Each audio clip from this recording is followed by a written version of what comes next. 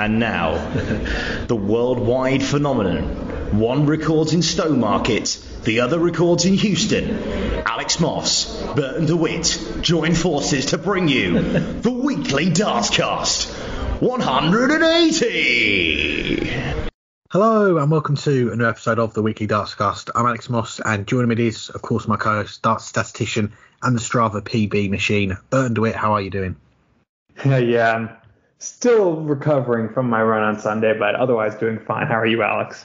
Good to hear. Yeah, I'm doing well. Thank you very much. Lots to get into. We've got 4 Pro Tours from last week to catch up on. The Women's Series coming to an end at the weekend. We'll also be looking ahead to the World Series finals, delving into a little bit of news as well. A couple of guests as well for you. But let's start, I guess, at the beginning of last week. We had the latest Super Series titles for Dimitri Van den Bergh, Callum Ridds, Rob Cross and Michael Smith. But out of those 4 players, whose title win most impressed you last week?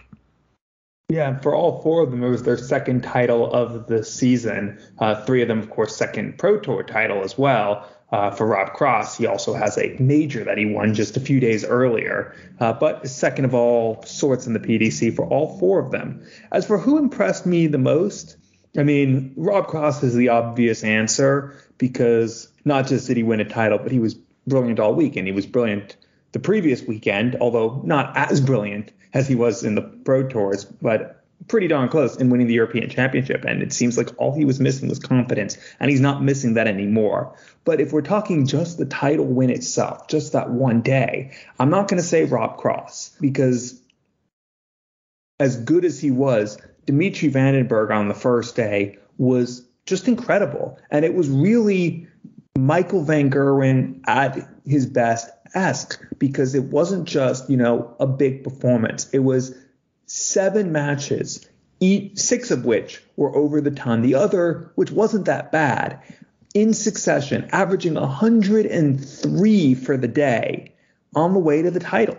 The only match where he was under the ton was the match that went to a decider against Vincent van der Voort, who I'll come to in the next question. But that was the only match where he was under a ton. He averaged 98.5. And what did he do in that match? He was 5-3 down, and he averaged nearly 113 over the last 3 legs to turn that one around. That's the only match over the day where he was under a ton. He was over 104 in the last 16 quarterfinal and semifinal, and still averaged a ton against Adrian Lewis in the final, coming again from behind from 4-0 down to win it, winning 8 of the last 9 legs. It was just from start to finish a brilliant day from him, where he played at a level that, as I said, was Michael van Gerwen-esque from Michael van Gerwen 4 or 5 years ago. Now, not meaning to compare him to MVG at MVG's best, because MVG at MVG's best not just did this one day, would do this the entire week and win 3 of the 4 and get upset in a last leg decider in the semifinal, averaging 109 the other day.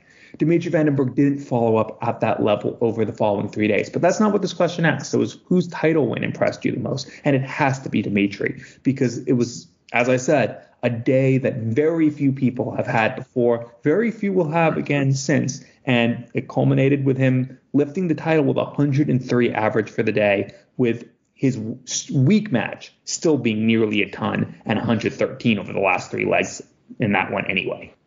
I can't argue with that. It is difficult to pick anyone else from those 4, especially when you just mentioned there what Dimitri Van den Bergh did on that first day of the Super Series last week, and the averages, the lowest was just the 98. And as you say, the way he came back in that game against Vincent van der Voort, the 13, 12, 15 dart legs from 5-3 down to win the game. And it wasn't just how well he played, but how well his opponents played as well. Like, okay, you take out his first round game against Boris Koltsov, who, let's give him some credit, he took out 142 in the first leg, but from 2-2, Dimitri pulled away and won that game. But you look at the averages from his opponents: Andrew Gilding, 103, Vincent van der Voort, 97, Chris Dobie, 101, Rob Cross, 103, Kim Huybrechts, his Belgian World Cup teammate, 102, and then Adrian Lewis, 95. So even though he's playing at a top level, he's having to do it against players that are also playing at a top level as well, which makes it even more impressive. But also you factor in as well that Dimitri Van den Bergh's not had the best time of it in the last few months since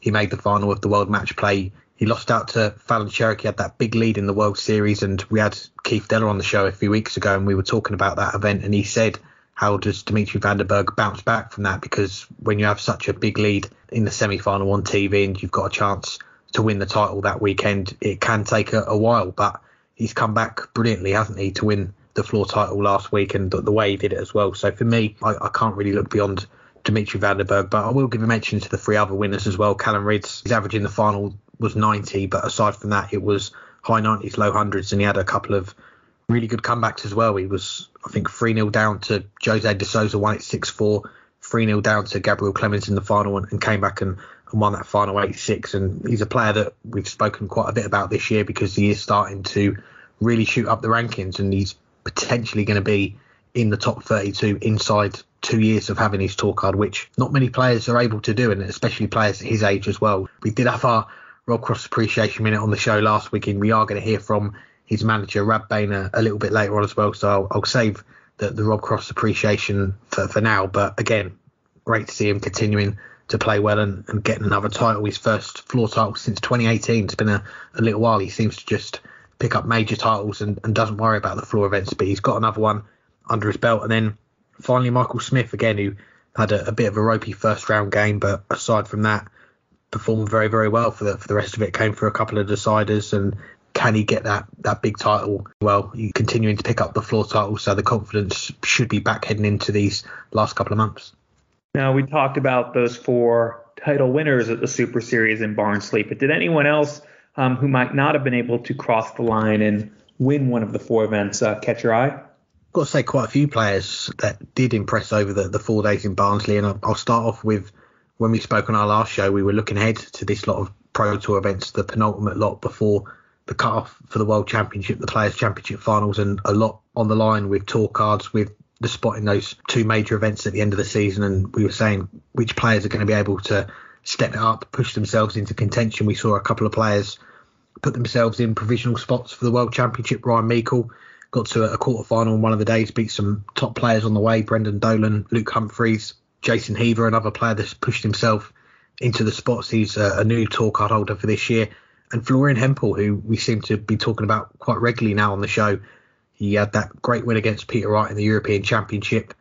Probably didn't get as much credit as he deserved for that win, I don't think, because a lot of the talk after the game was how Peter Wright was using a set of darts which you could probably only describe as coming free with a dartboard from an Argos catalogue, because we've never seen darts like that on TV for a very long time, and didn't perform like we know he can. But Florian got the win on that occasion, and it's a player that he missed quite a lot at the start of the year. He's missed, I think, 12 of the 27 Players' Championships. We've had a lot of them during the first half of the year. He's now starting to play on the tour more regularly, and he's in the World Championship spots. And I think it will be well deserved him to get into the World Championship, considering what he's done these last 4 or 5 months. He has really pushed it on, and he's losing with some big averages as well. 106 average. He lost in the first round one day, lost a 99 average in one of the days as well, but then managed to cap off the week with a run to the semi-finals. So he's going to be heading up the rankings very, very quickly. I think we will see him in the top 64 very soon, and then it's how far can he go? Can he make that top 32? But a player that I'm really looking forward to seeing what he can do over the next few months. And one other I'll give a mention to, and a player that I'm sure you've been rooting for this year. He's not had too much luck so far. He's lost a lot of tight games, but Danny Baggish winning his first board of the year on the Players' Championship events, which was nice to see as well. Yeah, Danny Baggish, I was going to throw him in as the last person I mentioned as well, so might as well start with him as well. He didn't qualify for the World Series event on the Monday, but played well in both his matches. And after struggling the first 2 days, he was in the bottom quarter of the field on each day in terms of his average. Upped it to being in the top quarter for the last 2 days, including, as you mentioned, winning his first board of the season. And I said at the beginning of the year, I thought he was one of those players who was going to need time to find his feet. Well, I couldn't say I was right before this weekend, because who knows if he'll ever find his feet. Some players spend their 2 years on tour without doing it, but this week was the first real signs that he was starting to find his game, starting to be able to play well, and starting to get results. So that did catch my eye. I said though he was the last person I was going to mention, I don't think I'll do everyone else in backwards order. I'll go in the order I was intending for the remainder of the players. I hinted at one of these in the last question, and that's Vincent van der Voort. And he's been very quietly having, a good few years now, because after he questionably considered retirement, questionably might have just been saying that the injuries might have been too much and he didn't think he qualified for anything anymore, depending on how you interpret it, what he was saying. whatever it was, when he lost to Max Hopp at the World Championships a few years ago, it looked like his career was almost done. But he bounced back, and he's made the last 3 world match plays. But we don't talk about him that much. But this week was really just one of those weeks yet again where he just continued to get results and continued to play well. Was top 20, 25 in averages across the week, with the exception of the second day where he struggled. The other 3 days, he played really well. We mentioned him losing that tough match to Dimitri Vandenberg, but he was the only person who gave Vandenberg a game that day because of how Dimitri was playing. And it was just another one of those weeks that might have been quiet, because other than a quarterfinal, he didn't go that far, but he won his board twice and reached another board final. And even won a match on the day where he played poorly. That's a good result and a good return for the week for Vincent van der Voort. I have 2 other players I'll mention. I'll try to get through them quickly. One's a beaten finalist, Ross Smith. Easy to miss just how good Ross Smith is playing, because, okay, he made the final, so obviously he's playing well. But he averaged over the last 3 days 100 over a significant number of matches over those 3 days. Not many players can do that. You look last year, over the course of the year, only a couple players averaged 100. Only a couple others, including Devin Peterson, who's been struggling this year, averaged close to the 100 for the year. Ross Smith, though, played at that standard for 3 days, including making another final, his 3rd of his career, to go along with that title. And it's just, he's really looking a top 32 player now, maybe even a top 24. And the last player I'll mention, I started with a Belgian on the last question. I'll end with a Belgian on this one, Kim Huybrechts, qualifying for the World Series event on the Monday, the World Series final, I should say, on the Monday, and then followed it up with yet again, just a really, really good complete week, finishing in the top 12 in averages on 3 of the 4 days, and winning a bunch of matches, making a semifinal, winning another board on another day. He entered the week, if you remember back last week, I mentioned he's one of those players who needed a week to make sure he stayed in the field for the World Championships. That's no longer a question. He's no longer a doubt to miss the World Championships. He's no longer a doubt to miss the Players' Championship final. He's now in the provisional field for the match play next year. And playing like he did this past week, you would think he's going to get back there after missing it this year, and I'm missing it 2 of the last 3 years. Obviously, he'll have to keep on from what he did this past week, but this was the best I've seen him play in a very long time. He looked like the player who was a Premier League player a few years ago, and even when he was in the Premier League, he didn't look like a Premier League player. He did before that, but not that year and not since. This is the first time in quite some time he really caught my eye and really looked like the player that we know he is. Now we'll move on to our first guest on this week's show. He's the manager of the newly crowned European Championship winner Rob Cross, and the manager also of the former BDO World Youth Champion Leighton Bennett. Here's our chat with Rab Bain. I'm pleased to say I'm joined by the darts manager Rab Bain. Thanks for the time, Rab. How are you doing? Not too bad, thank you, Alex. Thanks for having me on. Nice to chat to you, and it's a long-running feature on our show. Is the Rob Cross Appreciation Minute, but it's been more like an appreciation week for Rob, winning the European Championship and then a Pro Tour during this week. What's the last week been like in the Rob Cross camp? Relieved, I would say, to be honest with you. It's been a long time, but for me personally, being so close to him, seeing him every day, every week, it's been coming for a long time, because he's been playing really well over the last 6, 7, 8 months, you know what I mean? But just not ever took his chances, because his finishing's not been as sharp as it has been over the last 10 days, Well, we'll come back to Rob in a moment, but on to yourself. When did you first get interested in darts? Was it from a young age or more recently? Yeah. I mean, it started way back, believe it or not, when I was 16. I choked for Eric at the time, one of the best up-and-coming players in the world at 17-year-old. Choked for him, come down to the local club, played 32 players, 2001, beat the 32 players, and then he invited me out for a meal that night, and the rest is history, basically. I've known Eric for 40 odd years until he passed away there a couple of years, sadly, I started then obviously playing myself, this, that and the other. I was a good player at a younger age of 14, 15 myself and that, and wanted to be a professional, practicing 4 or 5 days, 4 or 5 hours every day, every week as such, and played Super League, etc. Unfortunately, won into a big final in the NDA National Championships there in 1980, but sadly broke my neck in a serious car accident, which basically finished my so-called career as wanting to be a darts player myself, There's plenty to unpack there. Firstly, with Eric though, I mean, there must be plenty of stories during your time with him on the road. Is there any that you can share with us? Well, he was just Eric was Eric, as I said. I'd known him for 40 odd years, spent a lot of time with him, and his attitude towards the game was just amazing. It didn't matter. He'd just turn up in a tournament in the morning, I'm going to win this, and he did. You know what I mean? Seen such highs, such lows, such a sad time when he got the dartitis, basically, which finished his career. And no longer could compete. Basically, I'll never accept today that he sponsored Phil Taylor and brought him into the game, because it ruined it for everybody. I think that's the worst thing he ever done in his life, to be honest. But yeah, great man, great player, great confidence. You know what I mean? You learn a lot. I mean, the days that I used to stand behind him and say Phil, Cliff, Lloyd, a lot of them. I mean, good friends with them all from the very early age of 18, 19, 20. And basically, as I said, going back to Rainbow Suite and Kensington, British Open, I used to play in that as well. You're playing against these great players, and then 40 odd years later, you're still involved in darts. It's a privilege, and to see the standards getting so much better over the years. You know what I mean? It's just amazing now to just watch these pro tours and that. It's just crazy. Mental standards, mental.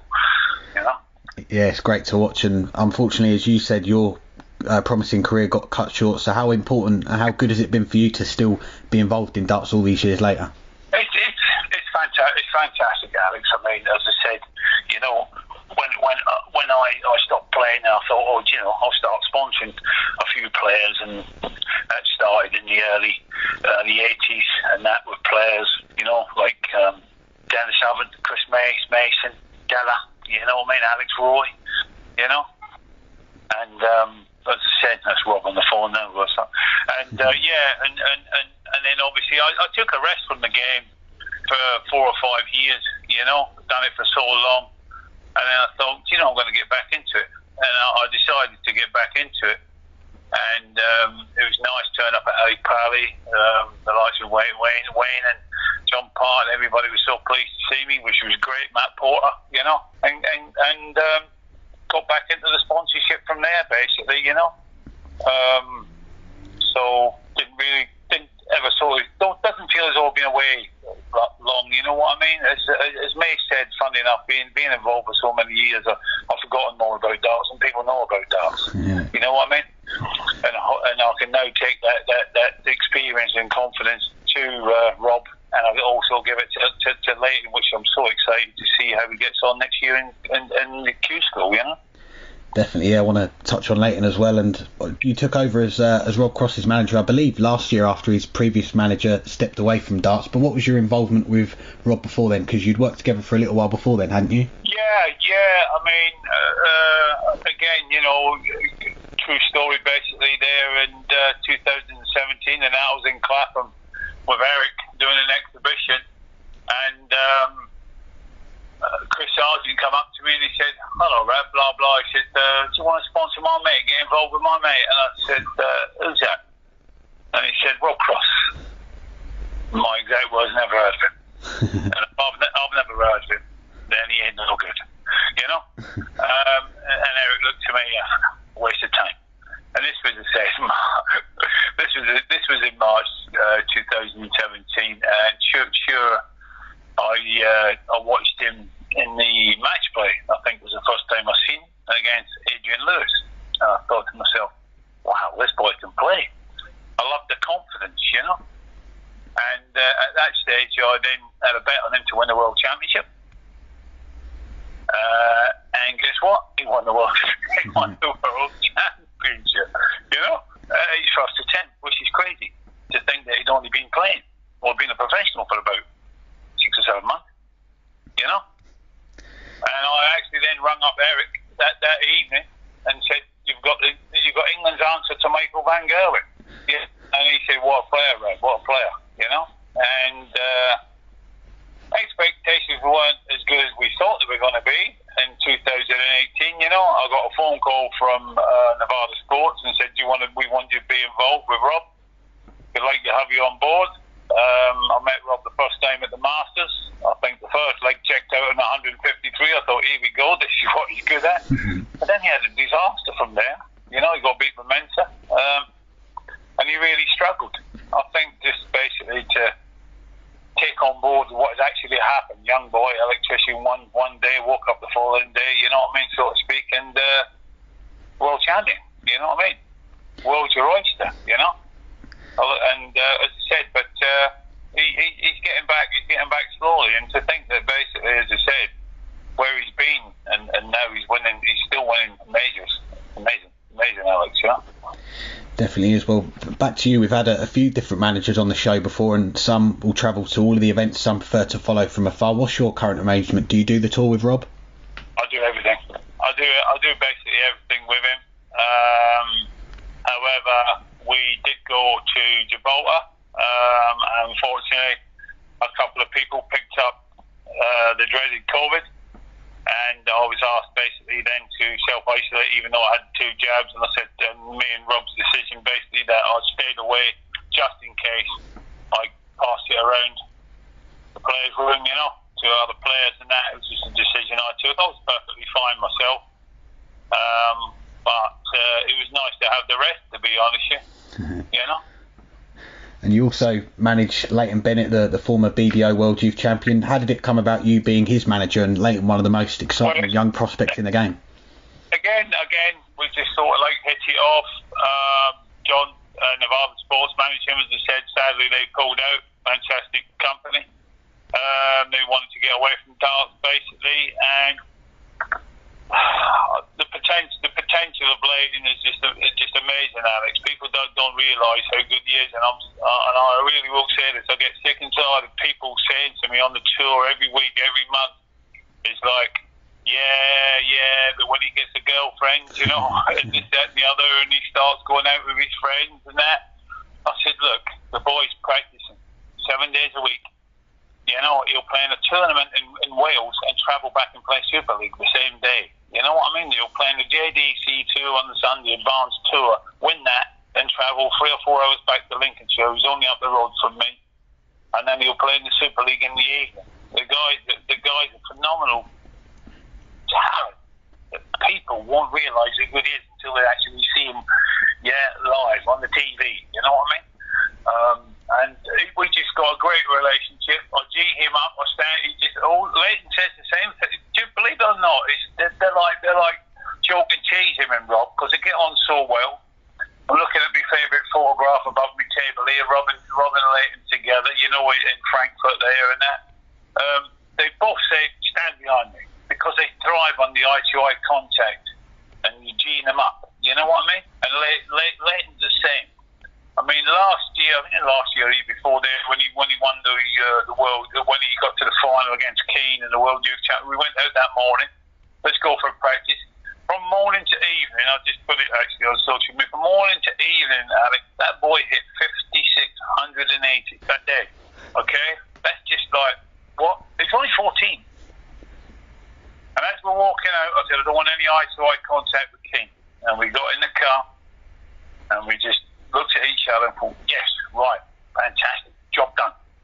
Let's get ready for the World Championship. But unfortunately, he met a fantastic player in young Keane who have got a really good relationship now, because I love Target Dart, and I try to support all the boys from Target, the young boys like Louis Williams. I give them advice when I'm on the Pro Tour because I think they need it. They just need to concentrate on what they're doing. You know what I mean? And don't worry about the opposition, because as you said, and I said previously, the standard is crazy and mental in the game at present. And I remember being at Lakeside and watching Leighton win that BDO World Youth title, and Rob was there too. How much of a help has Rob been as, I guess, a mentor for Leighton in these early days of his career? Yeah, Rob just gives him fantastic advice. You know, I mean, a good little story. We went to Frankfurt, and in front of 1,200 people in an exhibition, and Leighton drew Phil Taylor, and he was practicing with Rob, and he kept on getting bounced said, right. I said, you have to start switching. If you don't switch, you'll have 120 on the floor, or you can have 114 on your score. What do you want to do? And to that point, he started switching downstairs. 134, 137, 136. And guess what? Hardly any bounce outs. He went on the stage. I said to him, kick off quick. Phil doesn't like to be hit hard. He doesn't like the short format. He went on the stage and he smashed Phil to bits. And I mean smashed Phil to bits. And Phil won't let me see that. He come running upstairs, give me the biggest hug ever before his mum and dad, you know. And it made me so proud. And I thought, wow, future champion in the making all day long. And that's how good young Leighton is, you know. 1,200 people, you know, and beating the 15, 16-time world champion. I mean, yeah, unbelievable. What a talent. But Rob's got a great input. He, as I said, Rob will ring him up. He rings me up and that. We'll talk to him, and we'll ring him up when me and Rob's on tour. Well done, Leighton, and this, that, and the other. But really, really looking forward to Challenge School, Q School next January there, of which then he's 16. We've been waiting for that for like 2 years, Alex. You know, it just seems to have been ages and ages. Can't wait till I'm 16. Can't wait till I'm 16. You know, you've only got 24 months. You've only got 22. You've only got 18. You've only got 17. And it's been like that for the last couple of years, you know. A long time coming. Well, nearly there. And let's get back to Rob. A lot of talk heading into the European Championship last weekend about how he could potentially drop down the rankings if he had a bad weekend, but he goes and wins the title. How impressed were you with how Rob did in Austria, going all the way to the title? Well, this is what I'm saying to managers, media, friends and colleagues, that I'm more impressed with Rob that he's gone there defending £120,000, 24th in the world, out of everything, and as he said, had the coconuts basically to do it on stage, yeah, at the right time. He done everything at the right time, and he had a wee bit of luck, you know. Michael come up to me and grabbed me round the throat at the championship on the Tuesday, and I won't say what he said, but it started with "you lucky," okay. And basically, I went, "I thought you played well, Michael." You know? And basically, I said, "You was phenomenal against Gerwin and Nathan." I said, "But you just didn't hit your doubles in the final," which I'm very happy to say he didn't. You know, but Rob was never in trouble. He was never behind in the 5 games he played, and people have got to realise that he knows how to win major titles. Exciting times for Rob now as well. And lastly, as a manager, you go through the highs and lows that your players go through, but what's the best thing about being a darts manager? Nothing, personally. No, it's the whole team, Georgie, Mike, Kim, you know, we're all behind him, his family, everybody target darts, and we've been wanting it so badly, and Rob knows that. And Rob's selfish. Rob's wanted to win for the team, and more than so himself, you know. And you know, I'm sitting there, and the relationship's fantastic. I just thought, you know, 6-4, 3-2, 6-4. Then he broke, and I'm thinking, see, we think alike. I'm thinking, you know, I don't really want to go into a third break. We can win this 5-0. We can get this 11-4, you know. And the closer Michael gets, I'm thinking, oh no, it's going to start going wrong in a minute. You know what I mean? But to win it, and I looked at him, and he looked at me, and I thought, wow, what an achievement! You know, what an achievement for where he's been, not winning anything and defending money. Says something itself. And to then be so tired, travel back 3 a.m. on the Monday to get back to Barnsley, and then drive 4 hours from Heathrow, you know, and then to perform in the Players' Championship, you know, last day, last 16, winner, last 4. Alex, you know yourself, that's just incredible. That's an incredible 10 days by anybody's standards, you know. Yeah, it's been a fantastic week for Rob, and well deserved, and congratulations on the big win, and we wish Rob, yourself and Leighton, of course, when he plays Q School next year, all the very best, and for the rest of the year. Thanks very much for joining us. Thanks very much for having me on, Alex. Much appreciated. Thank you, sir. Thanks again to Rab for joining us. Now on to the Women's Series, which completed the week of darts in Barnsley last week. Lisa Ashton and Fallon Sherrock securing Ali Pali returns at the end of this year. Will this be the first year that both ladies win their first match at the PDC World Championship? I mean, until we see the draw, I'm just guessing. But there's not a player that either of those two could draw that they couldn't beat. And there isn't a player, I'll go a step further, there isn't a player either of them could draw that it would be that much of a surprise for them to beat. This one that would be a decent bit of a surprise depending on who's in the top 32. I mean, you look at players who right now are just outside or just barely inside the top 32 who would take some beating. Adrian Lewis is just outside. Callan Ritz is just outside. Ross Smith is just outside. Just inside is Kim Heibrecht. All players that we've mentioned other than Adrian Lewis, although we could have mentioned Adrian Lewis. He just made a final in this past week. But all players that we either did or could have mentioned for playing really well right now and are probably playing at a level higher than Lisa Ashton or Fallon Sherrick are currently at. But on the other side of the coin, on their day, they are definitely capable of beating them 3-0. But it's going to depend who they draw and how they play on the given day. Lisa Ashton was a little inconsistent at the weekend. She went out early a few times, but also she might have a little bit less confidence right now than Fallon Sherrick because she's taken a bit of a beating on the Pro Tour this year. Not that she had great results last year. She had some, and she, made a board final back near the back end of the year and had some good scalps, but still hasn't fully found her feet on the Pro Tour.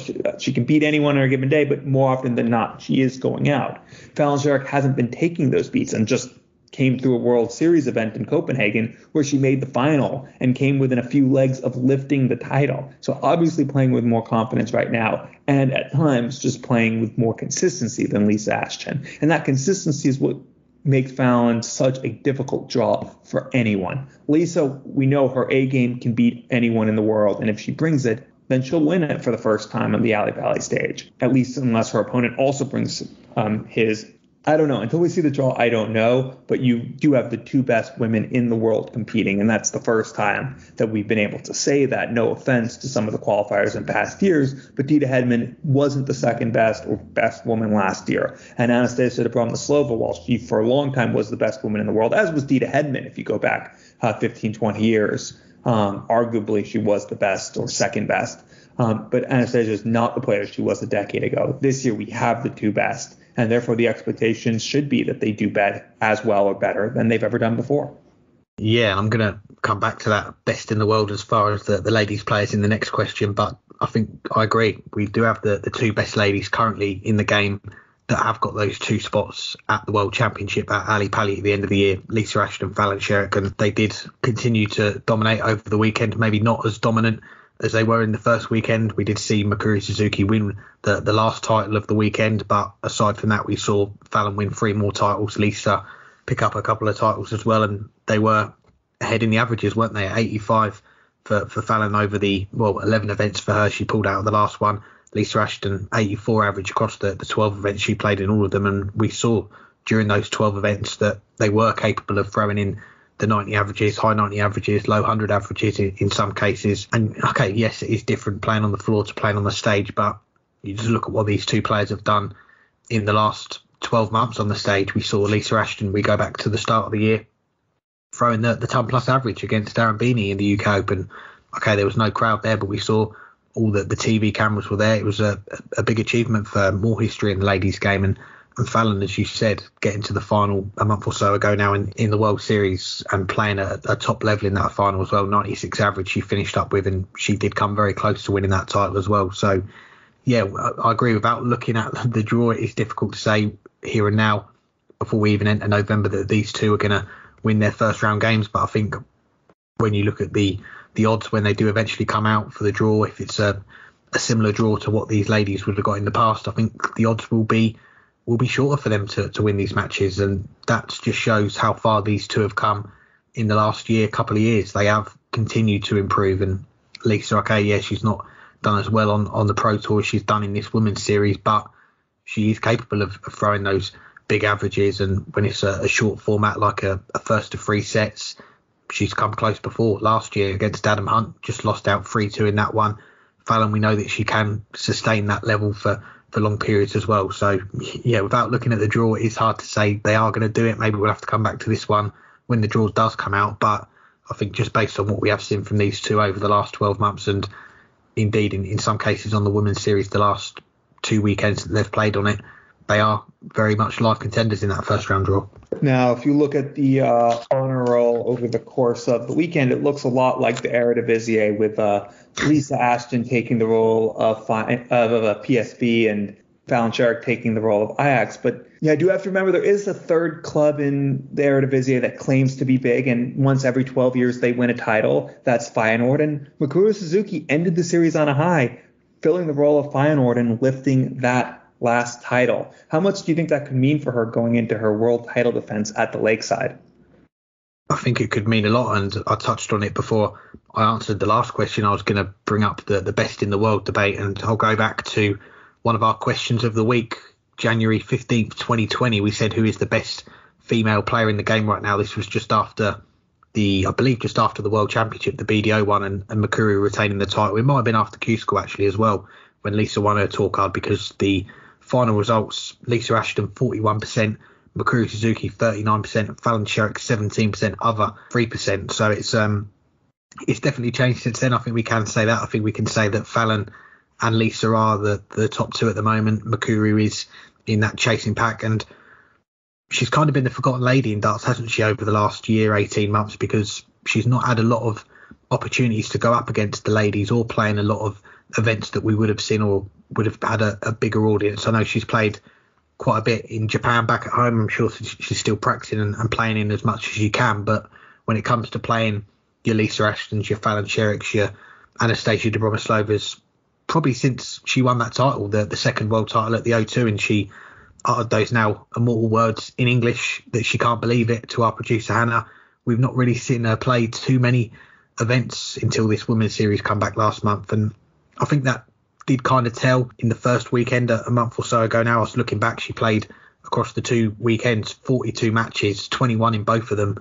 The first weekend she had 19 averages, 79 or below, just the 2 averages 80 plus, and then a month later 21 games again, 11 matches 79 or below, 10 matches 80 plus. So I think the more we see her play, the more we see her start to play in more events again, I think we are going to see her start to pick up that level again. And she said in the past that she wants to get a tour card, play on the PDC circuit. She may even move to the UK if she was to get that tour card. She's not just content with being the best ladies player in the game. She wants to be the best player in the world, and maybe one day we will see her on the tour. But I think, yeah, as far as her getting a title, it was important, and especially going into Lakeside in a couple of months' time, she is going to be the defending champion. She's won it the last 2 times. There will be pressure on her to try and defend that for a 3rd time, but the best confidence you can take is from winning titles against your fellow peers, and she was able to finish off the weekend by doing that. So yeah, I think it could mean a lot.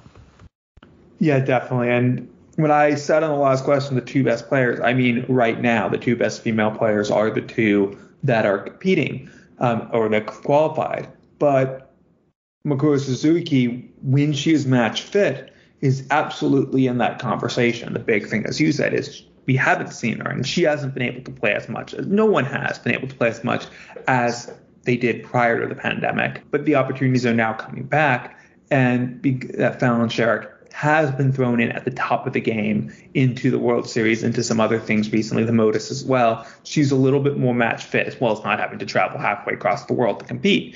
Lisa Ashton has had the Pro Tour to go on, and just played the Pro Tour leading into the Women's Series. So right now, Mikuru Suzuki is not one of the 2 best players in the world, but the more she plays, the more she'll get back, because it really is a big 3 at the top. I know I joked about the Eredivisie thing at the beginning, and that was more just to make fun of Feyenoord than say Mikuru Suzuki is that far behind the top 2, although in current form she might be. She's not, though, when she's at her best, and winning this title will do wonders to getting her back to there and having some confidence heading in to the Women's World Championship, and have confidence that she can win that huge prize fund that will obviously help ease the burden of traveling across the world to compete.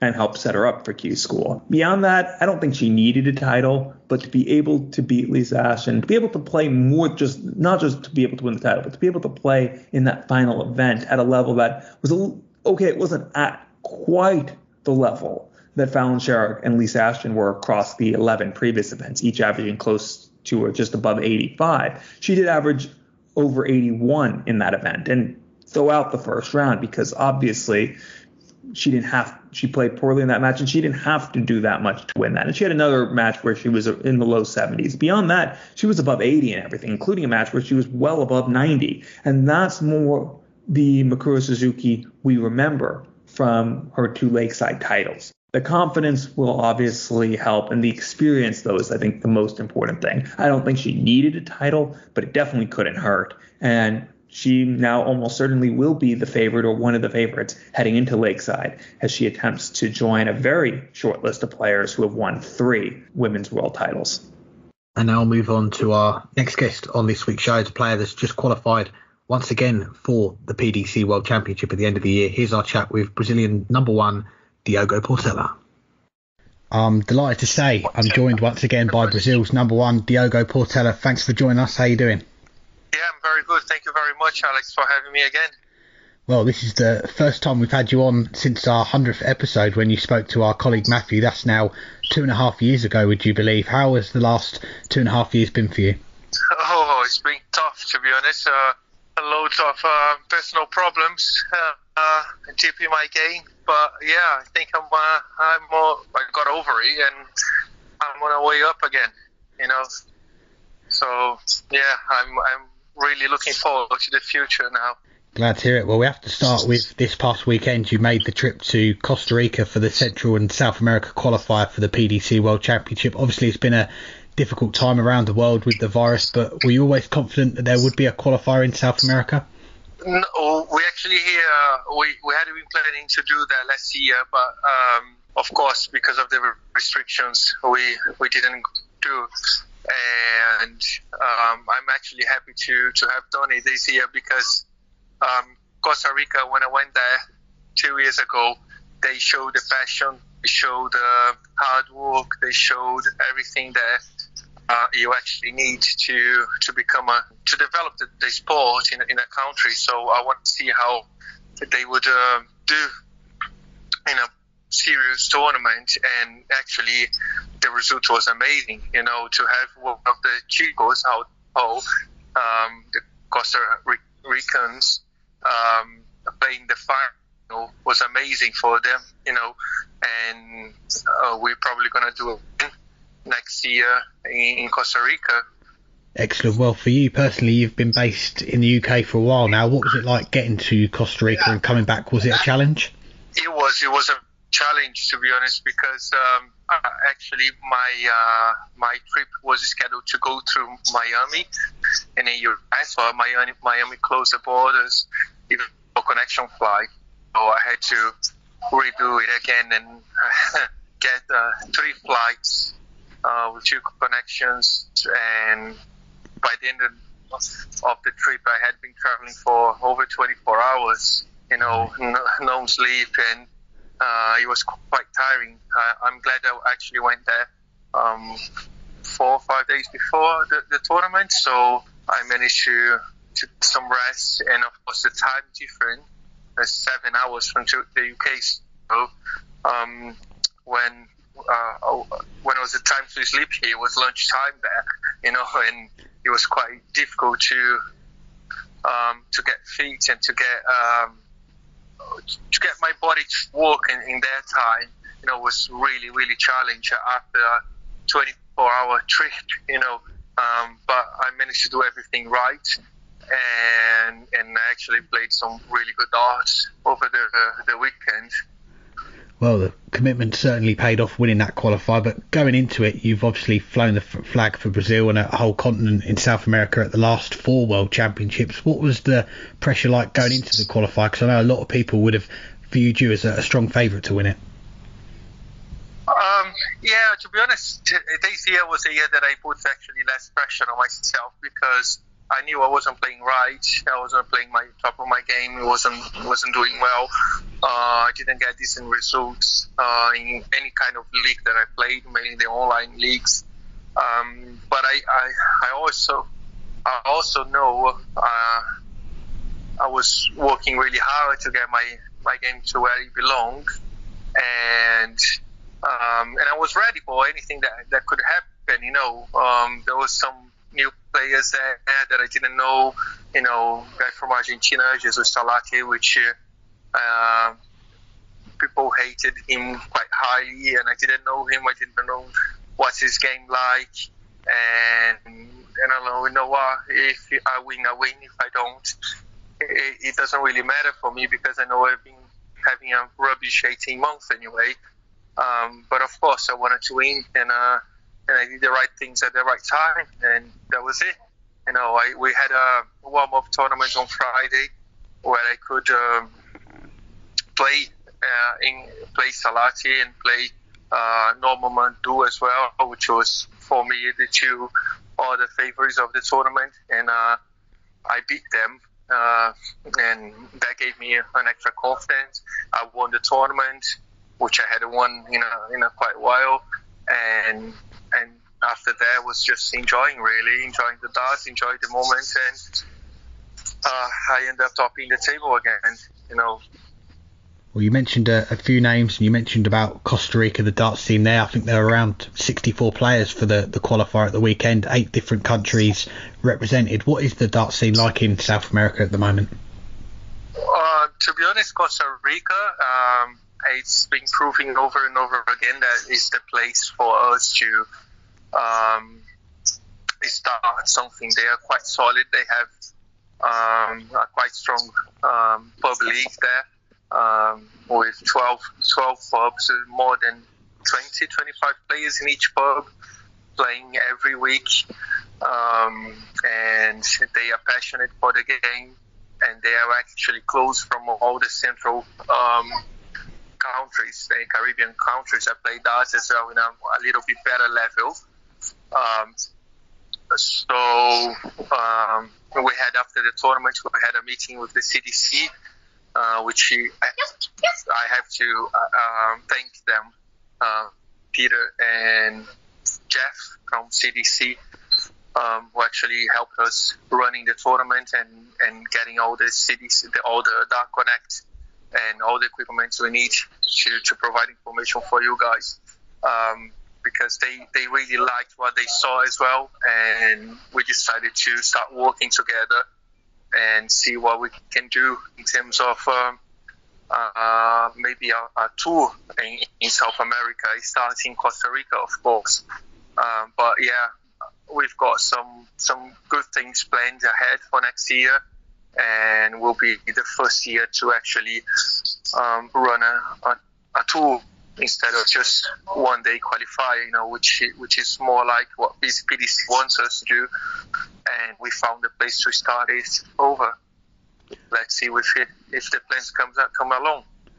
Wow, that's great to hear. We look forward to that happening. And since we last spoke, we have to look a bit further back. You made history becoming the first player from Brazil to win a match at the PDC World Championship. What are your memories of that night, Ali Pali beating a legend in Steve Beaton? Oh, that's a memory that I will never forget, mainly after the things that happened to me last year. But I don't like to look in the past. I think what I did is been done, and I can't change it. I think I'm more mature now, and I'm looking for the future. My next match is my most important match, no matter if I'm playing pub league or the World Championship, and I want to be sure I'm going to be ready for my next match, and hopefully by the time I get to the World Championship I'll be even better, and maybe win 2 games this year. You never know. If I don't win as well, I'm okay with it. I'm just not going to put pressure as I was putting in the past on my shoulder, because there are things more important in life than a game of darts. Yeah, we saw that after the game as well, how emotional you were. And in your post-match interview, you said that you spoke with Alan Warren a little at the PDPA and Sporting Charts. How much of a help have they been for you? Oh, they did an amazing job, to be honest, and they helped me a lot. But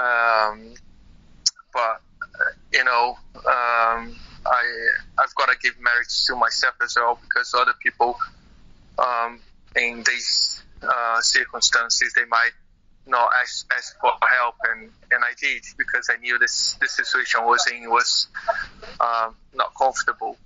So I got in touch with them. They offered me help. I accepted it. I did everything they asked me to do, and now I'm a different man, a different player, really.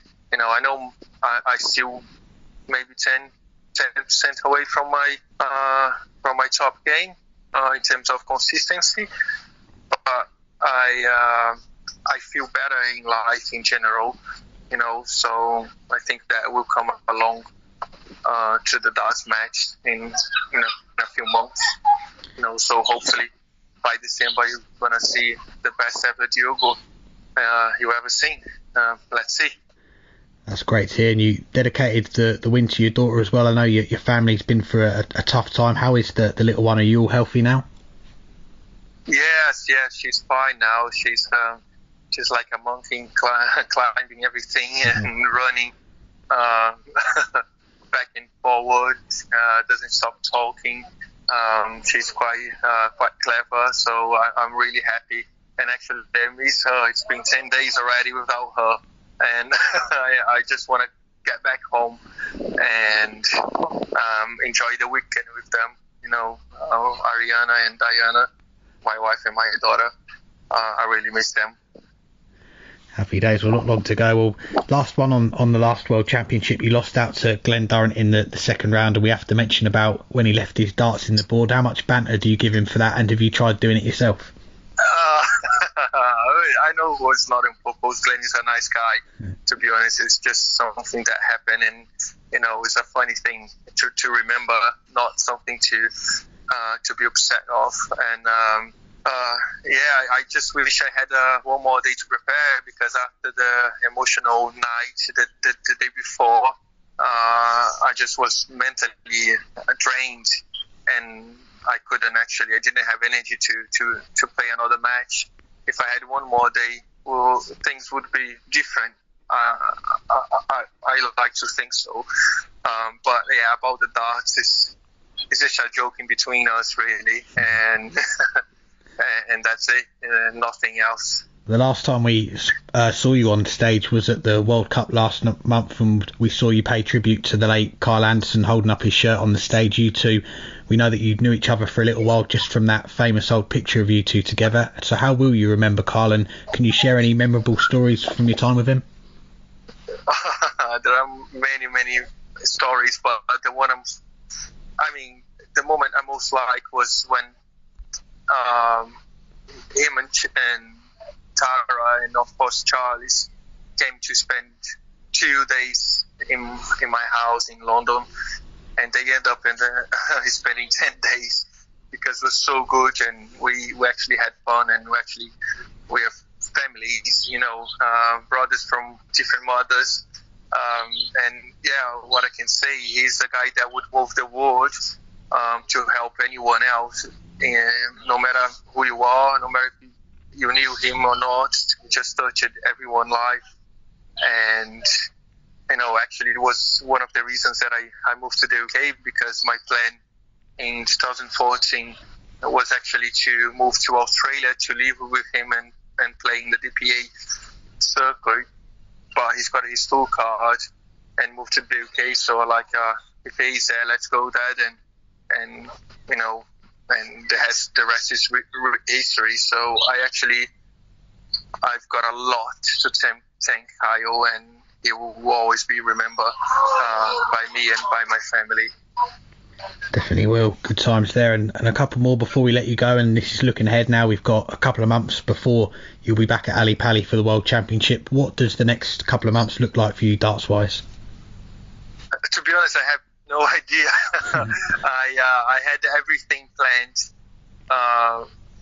from the summer to the Costa Rica qualifiers, and I know I've got the Vauxhall coming up end of the November, but I have no idea about any other competitions. I will message the guys from Modus League to see if I can join for a week as well to have some decent practice, but to be honest, the way the UK is dealing with all the pandemic now, I basically have been playing tournaments every weekend, so that's my plan, to try to play as many local tournaments as I can, get wins under my belt, get the confidence back, which is already coming up, and get ready for the World Championship. No matter who I play, I'll give my best. Excellent. Well, lastly, before we let you go, it's going to be your 5th consecutive World Championship appearance. Not many players without a tour card can boast that. What does it mean to you to represent Brazil and South America in the biggest darts tournament there is? Well, it's a dream, isn't it? And it keeps repeating year after year. I know that one day, hopefully, there will be 2 there. Hopefully one day I can qualify to the rankings and open up another spot for the South of America. And if it doesn't happen, I know as well that people will walk out to try to beat me. So I need to be consistently, how can I say, improvement of my game, and it's just every year that I get up in that stage from the World Cup and the World Championship, it's a dream that comes true, and I keep loving the games, my passion, and hopefully it can be even more. Fingers crossed for that. Well, Diogo, it's always a pleasure to catch up with you. We appreciate your time. Congratulations again on winning through the qualifier at the weekend, and we wish you all the best for your next appearance at the World Championship later on this year. Yeah, thank you very much, Alex, and I appreciate your time. Thanks again to Diogo for joining us. Now finish up the show with a couple more questions, and firstly, looking ahead, the World Series of Darts Finals takes place this weekend in the Netherlands. Looking at the first round draw, we know that now. Which of the first round ties are you most looking forward to, and who do you think wins the title on Sunday? There are some draws in the first round, and I don't know where to begin. Look at the very bottom, Joe. You have Kim Ibrex, who was one of the players of the week at the Super Series, but so was Michael Smith. He won a title. He was the title winner we didn't talk as much about, and that was just because we had to talk about Dimitri, because Dimitri was that good. But Michael Smith, it was the second title of the year, and it was just a clinical title for him. Kim Ibrex, as I said, it looks like he's back to playing near when he was playing when he was a Premier League player. How can you get a better first-round tie than that? Well, look one above it, because you get Jose de Salsa, who's bouncing back. I mean, he's been struggling for a few months. By struggling, I mean he no longer looks like he's the 4th or 5th best player in the world. He looks like he's the 9th or 10th best player in the world. Well, he was starting to look like he's back near that standard that was making Premier League finals and winning a Pro Tour every other Super Series that he was at the beginning of the year. But he's going against Danny Noppert, it was just a week or so ago that we were talking about just how good Danny Noppert has become. And I've said for a long time, Danny Noppert is probably the most underrated player in world darts. I don't think he is anymore, because he's finally getting some of the respect that his performances deserve. But as good as that Kim Ibrex Michael Smith tie is, the one right above it, that Jose de Salsa Danny Noppert one, might be even better. But what's even better than that? How about Christoph Ratajski against Gabriel Clemens, just 2 matches above that? Ratajski has been having... We just had the question from one of our listeners last week. Is he becoming Justin Pipe in terms of not getting the Premier League nod but doing everything else? No, because he hasn't yet, but he's making quarterfinals of every televised event. But he has to go through Gabriel Clemens, who's finally playing back at that level or near that level that he was a year ago when Gabriel Clemens was looking like the next superstar in darts. Has struggled a bit at times this year, but not recently. Gabriel Clemens is finally playing really well again. And they have I don't know how to pick any of those three. So I'm going to say all 3 of those matches, because boy, those are first round ties. And there's a couple other matches that I don't want to miss. As for who's going to lift the title, Ooh, it's a tough one, but I just think Gerwyn Price is gonna. Assuming he's healthy. He saw Johnny, his friend, win one a couple weeks ago. Then Rob Cross lifted the European Championship. Gerwyn Price is going to be hungry again, especially after losing out to Michael Van Gerwen in his last tournament in a very good match. I think he's going to want some revenge, and I think he's going to want to get his hands on another trophy. So I'm going to go Gezi to win the World Series of Darts finals and show why he is the world number one. And that would be a defence of the title for the Iceman if he was to get over the line. Well, for me, looking at the first round ties, you mentioned a couple that I was going to mention, and I'll mention it again, though. But Krzysztof Ratajski, Gabriel Clemens is one that I'm really looking forward to, because you think the last time they met was at the World Championship at Ali Pali, and what a game it was, going down to the sudden death. And we saw Gabriel miss all those match starts. I think he missed 7 match starts in that last leg. And Krzysztof got over the line on double one. It was one of the most absorbing games of darts. Okay, not as much as in high quality in that last leg, but you just couldn't take your eyes off it. And surprisingly, this will be the first time they've played each other since then, considering how often they play on the tour. That is a surprise. So I'm looking forward to seeing those two go up on stage and play each other again. Hopefully we won't have that sudden death go down to double one again. It will be over in a few more darts, less darts than that.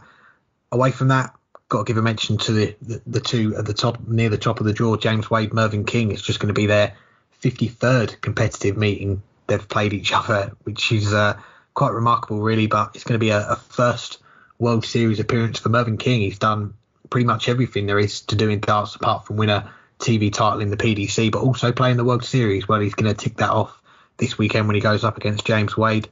And the last one I'll give a mention to, I don't know whether it's going to be a competitive game, if it's going to be one of the tightest games of that opening night, the first round, but Jeffrey de Zwaan against Dirk van Dijvenbode. I'm looking at the location of this event as well. It is 2 players that were picked as 2 of the invited host nation players, if you like, from the Netherlands to play in this event in Amsterdam. One of them is on the way up, Dirk van Dijvenbode, very close now to breaking into that top 16, whereas Jeffrey de Zwaan, I mentioned him on the show last week, he's heading towards dropping out the top 40, not making the World Championship. Well, he's going into this event with no pressure on his shoulders, because it's a non-ranking event. He's playing in his home country, so maybe we'll see the first signs of him coming back into some form. Who knows? So they're my ties I'm looking forward to from the first round. As far as a winner, I do like your pick with Gerwyn Price, but I will have to be different. I will say he's going to get to the final, but I'm going to go with one of the 4 men in the bottom half of the draw. I'm going to go with Dimitri van den Bergh to get to the final and get the better of Gerwyn Price. So I'm going to go Dimitri to pick up the title. You know, I had not realized that Mervyn King had never qualified for this before. That's a great factoid he threw out there. I had just completely missed. But we'll have one more question now. The format has been announced for this year's PDC World Youth Championship, as opposed to the last few years where it's been 96 players playing down to a final on the first day and then having the final at Minehead. It'll only be 32 players this year playing on one day. The final still, of course, being in between the semifinal and final at the Players' Championship final. What are your thoughts, though, on the new format? Yeah, it is an interesting one. And obviously in more usual times, we'd have the last development tour weekend, and sometimes I think on the same day after that last event's finished, you'd play the World Youth Championship down to the final, or you'd play it the following day, and you'd have 96 players. You'd have a lot of players from that development tour order of merit. I think usually down to 75, 76. It goes down quite a bit. This year, though, it's going to be different, isn't it? Because they are trying to cut back on the travelling, and we saw that at the start of this year when the news came out about what was going to happen with the Challenge Tour and the Development Tour. It's going to be split between the UK and Europe to save on that travelling for the players and make it as viable as possible for as many players to still be able to play in the PDC system. So you kind of understand why they're doing it this way. I do feel for the players, as I say, 96 players down to 32, it is quite a drop. But you do feel for those players that would have got in. That's 64 players that would have missed out. And I think hopefully this is a format we only see as far as the number of players for this year. And we see that go up again, because it would be nice to see it still mirror the World Championship. 96 players in the senior one. Okay, they don't have a group stage, but still 96 in the senior, 96 in the youth. It's got that nice symmetry about it. So hopefully we'll see that come back next year. As far as playing it on the day of the Players' Championship finals, guess the only thing you can really say is if you see any of them tour card holders that do qualify for the Players' Championship finals, if they have a deep run, get to the quarterfinals, there is going to be that clash. Are they going to be able to juggle both the events on that last day? Depends on the TV times for their game in the quarterfinals and, of course, the semi-finals and the final, and then the final in between. But are they going to be able to play both events? That's the only issue I can see there being, and the players having to choose between continuing their run in a major or trying to become a world youth champion. That is a decision I've never had to make. I'll never have to make nowadays, but it is a hard one for the players. But if this is something we only see for this year, then happy days. But the PDC, again, like we've said before, they've had to find a solution to these problems, and as they split it between the UK and Europe, I did think we would see something like this, a smaller field, less travelling. But hopefully next year we'll see it go back up to 96 and we'll see a lot more players get the opportunity to play in a World Youth Championship.